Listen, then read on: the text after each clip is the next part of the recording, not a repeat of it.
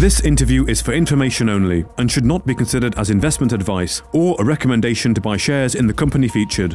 Welcome to this Stock Box interview.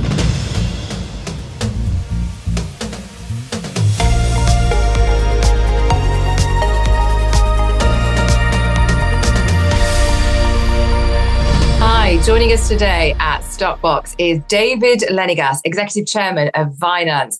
How are you doing this morning, David? Yeah, I'm really good, Pam. Nice to be interviewed by someone that's not Mark. Well, great to be here, David, and great to speak to yourself. Now, you've just released some news. Tell us more. How many Bitcoin miners have you ordered?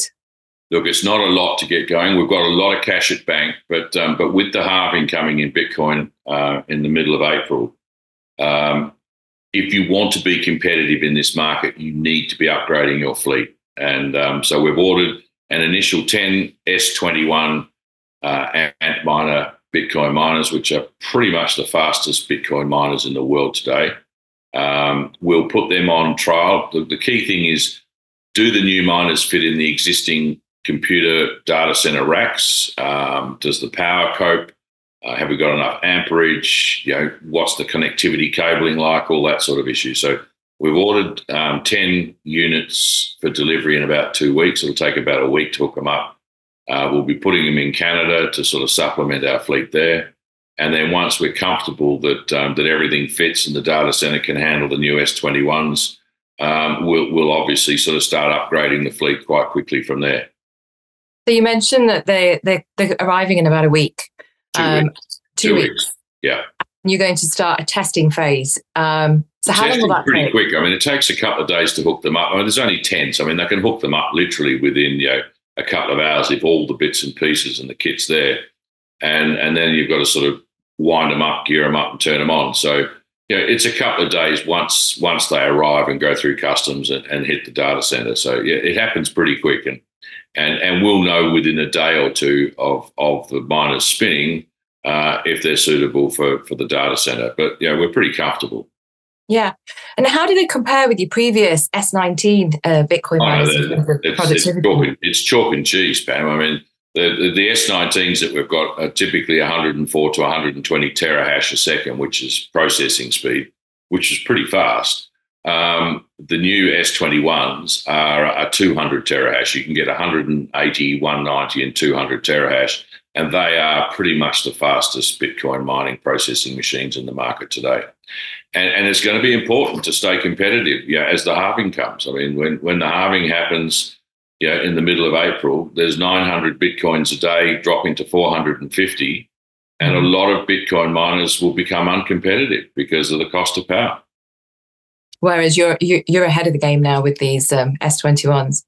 Yeah, I mean, look, we're pretty comfortable that our S19 fleet in Canada and America will be certainly economic because we've got a very good power price. But to be competitive, you've really got to be processing a lot more terahash, so you can be competitive in the pools to gain the Bitcoin. So we're pretty comfortable that we're pretty much lowest quartile cost producer globally, and that's where we want to stay. So a common theme with Vinanz is the use of cheaper, cleaner energy from Quebec hydro. Yeah, that's great. I mean, everybody we speak to just goes, wow, you've got a great power price. I mean, if I wanted to sort of go shopping around America and data centers right now, you're talking 7.5, 8 US cents a kilowatt hour, up to 10 US cents a kilowatt hour. Our data centers in Canada, where we've got a lot of our kit at the moment spinning, the power is from Quebec Hydro, so it's green. They get very good long-term commercial rates. They passed a lot of the savings onto us, and we're operating at sub-US 6 cents a kilowatt hour. And the more units we put with Block Labs within their Canadian infrastructure, the cheaper our overall price unit is across our fleet. So we're in a very, very solid, good position. Yeah, so that's the long-term strategy, right? When it comes to ensuring the security of low-cost green energy, you're managing to do that over in Canada. Is that what you're saying? Yeah, absolutely. And we're looking at a couple of situations in the US where they're getting gas to wire from pig farming, where they've produced quite a lot of electricity from the methane generated, and we can put containerized units at substations. So that, that's sort of gaining a fair bit of interest from us as well, because the power prices is also very competitive. Yeah, pig farming. Amazing. Pig farming gas, yeah. Now, previously on your S19 miners, the software was upgraded, which made them faster. Now, is there scope to do that with the new ones, the S21s as well?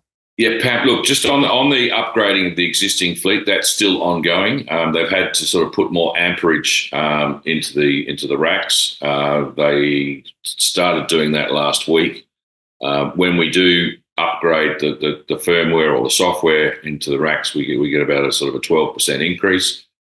I think probably this week, next week, we should be pretty much across the entire fleet at Block Labs for the S19s, and there's scope to ramp that up even more to maybe 20% extra performance. The thing is, when you speed things up, you use a lot more power. Yeah. And that's the compromise. And that's why having a cheap power cost helps us as we speed up the units. On the S21s, I just want to be very comfortable running 200 terahash a second. And, you milk the asset as they come closer to the end of their life. You can overclock these things because they won't last too long when you overclock them. It's a bit like running your car in the red line. Sooner or later, they'll just go bang. So as your machines get older and as they become less competitive with the halvings, then you try and milk every piece of processing power out of them. But right now we're pretty comfortable with the S21s at 200. So you've got your S21s, you've got 10 new machines coming in a couple of weeks. Yeah, trial machines. We'd like to order another couple of hundred of those. And they're quite expensive because they mine twice as much. In fact, they're more than double the price of an S19. Yeah. So you've got to weigh off the mathematics between the two. Tell me, David, what's the difference with your S19s when they've been upgraded to the S21s? What's the difference in productivity? So with the S19s, which have been overclocked, we're running at about 120 terahash. They were originally at 104. The S21s will come straight out of the box at 200. And, it'll be anything from 220 to 195, that sort of scenario. They don't all run specifically right on the number. There's a bit of variability about it. So there's a current momentum in the equities market, including, of course, Bitcoin. Where do you see the sector heading? $73,500 US this morning. Who would have thought that? Look, absolutely. Yeah. Historically, you mentioned the halving is coming up soon. Presently, your break even is around $15,000. So tell me more. Well, yeah, look, the break even, it all depends what the Bitcoin price is and your power price on how competitive you are as the halving happens, right? So, but we've got a very good head start because we get very cheap power. Look, historically, when there's been a halving, you're getting a 10x between halvings because there is just a lot less supply and a lot more demand. A lot of Bitcoin miners will become uncompetitive because of their power costs and the age of the fleet, or whether their maintenance costs contracts sit. So it all sort of balances out. But you've had 10x's on the last 4 or 5 halvings, and if you're talking 10x now from the halving in April, you're talking anything in the $750,000 to $1 million range for Bitcoin. In the short-term horizon. When I was just reading something this morning that Jamie Dimon, the CEO of JP Morgan, is sort of turned his view on things and can see the $1 million Bitcoin price from their perspective being accelerated. And I firmly believe it. You're seeing, with the advent of legalized ETF spot markets in the US, they're now looking at rolling it out here potentially in the UK. The FCA made some comments on that the other day. Asia, Middle East, you've now got big institutional groups who are saying, look, it's acceptable to buy Bitcoin as a cryptocurrency, as an asset class. And I was reading somewhere yesterday that right now, the supply and demand, there's 9 times the supply versus the demand for Bitcoin being driven principally by ETFs. So, where's it going? I mean, $1 million, $2 million, $5 million, $10 million infinity. Nobody really knows. And now that institutions are calling it a valid asset class, just like gold and silver, it's become very significant. And I like the fact that Vinanz is just a Bitcoin miner, principally in North America, and that's where we want to stay. It's very exciting. Yeah. So it all sounds very exciting. It sounds like there's a lot happening there in the market. You've got these 10 new machines, Bitcoin miners, the S21s that you're going to be testing. Now, assuming everything goes well with the testing, you mentioned that you'd be getting more machines. How many? Look, at the moment, we've got about 300. This 10 takes us to about 300 miners operating in North America. Once we've put these on test, we'd like to be, by the end of the year, into the thousands of machines operating within data centers within North America. We're looking at quite unique ways of funding expansions. Can't make too much comment on that right now. But we want to maintain our position as being a debt-free company. The other Bitcoin miner in London, which is Argo Blockchain, God bless them, is struggling to get market acceptance because they're struggling with their debt burden. And the board of Vinanz is very, very cautious and mindful that we want to stay debt-free, and that puts us into a unique position, from a Bitcoin miner perspective, from an exchange perspective. Wonderful. Well, David, it's been an absolute pleasure to speak to you, and no doubt we'll be speaking to you again in the near future.